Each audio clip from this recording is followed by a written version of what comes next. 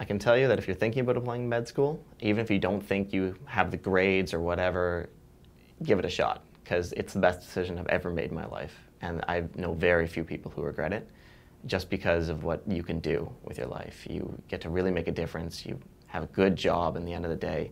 You might not sleep as much as the average person, but at the end of the day, it doesn't matter to you. I think the first impression I got was intimidation, and I think that's fairly common, in that there's a lot of really great people there, and they all come in and tell you about their undergrads and what they've done, and they're very intelligent people and wonderful can't in my school. Can't speak for the rest, but I love my classmates, and very intimidating. So a little bit, you get over that. You're a little hesitant at the first bit, but everyone's really welcoming, and then I guess around November, you sort of get over it. You get the first marks back, you do fine, and you realize that, well, yeah, I can play ball in this league, and we're not competing anymore, so it's great that you're around these wonderful people because you don't need to compete against them. Every school is different, but Western does a block-based system. So your very first block is basically a miscellaneous, get everyone up to speed, because everyone has different undergraduate experience and different medical experience coming in. Some people came in with economics degrees. So you have to get everyone up to basic science. And then after that, you go into body systems. So the first one is infection and immunity. So it's a little less of a system, but you learn all of that. Then you do the muscles and the basic anatomy of the body with bones. And then you get right into like cardiology in the new year, and then respirology. So you learn everything you need to know about the heart and its systems. So you'll first learn all the science behind the physiology, and then you start learning the pathology for the diseases. And then we start learning treatments and pharmacology.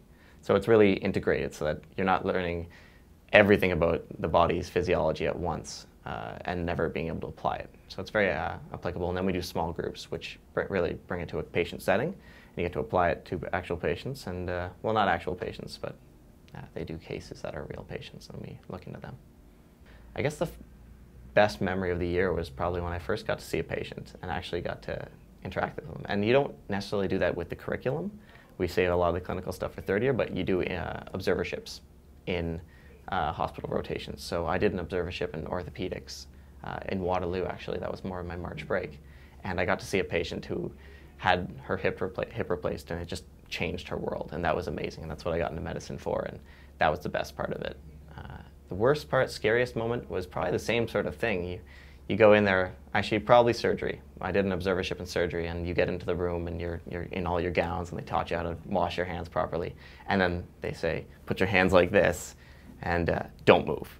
And then don't move, don't touch anything, because you'll contaminate it. So the scariest thing is when I was in the surgery, and I think I actually helped out with some of the surgeries, little minor things, but even minor things like I don't want to kill someone, which highly unlikely because they know us and they know our level of skill. So that was the scariest, but rewarding when you get through it and don't kill someone. Some people who have the idea that they want to be, say, a dermatologist the entire time, they go into clerkship, try family medicine and changes like that. I love it. It's really just what you love, and at the end of the day, if you're happy that you're not sleeping and you're still doing it, then that's probably what you should go into. And some people find out right away, and some people take until the last day before applications. The difference comes in that everyone's had those moments in undergrad. I know I did, when I'm like, why am I learning this? This is absolutely useless. Probably first year, a lot of the general courses especially. Med school's not like that, because you sometimes revert to that, like, why am I learning this? This isn't useful. And then the doctor at the front of the room will be like, if you don't know this, someone will die. And it just makes everything really applicable. They don't try to scare you, but it makes, at the end of the day, I did some studying last night for an exam, and I'm like, wow, I'm gonna save someone's life because I know this now. And that's a really good feeling. It's really applicable, really hands-on, even if it is book learning right now. When we actually get to clinical methods, which is what I was at today, I got to apply what I'd learned last year, and like, I remember that. And now I can tell how someone's doing, how a patient's doing, not with a fancy test, but by just feeling their neck and seeing what's going on there. That's the huge difference. And also, we have a fair bit more free time in medical school than you'd imagine. Not in function, but in classes. They really want us to be well-rounded persons, and in order to facilitate that, they give us a little bit of free time, and they encourage us to do extracurriculars. And most people are swamped in medical school, not just because of the education. We have a good handle on that usually, but because of their extracurriculars. I'm involved with so many things right now, my board game club, my council stuff that I'm working on, and a number of other things that I'm swamped, but it's with things I enjoy in addition to school. So it's a lot of work, but because you make it for yourself, because we're all keeners and love doing so many things.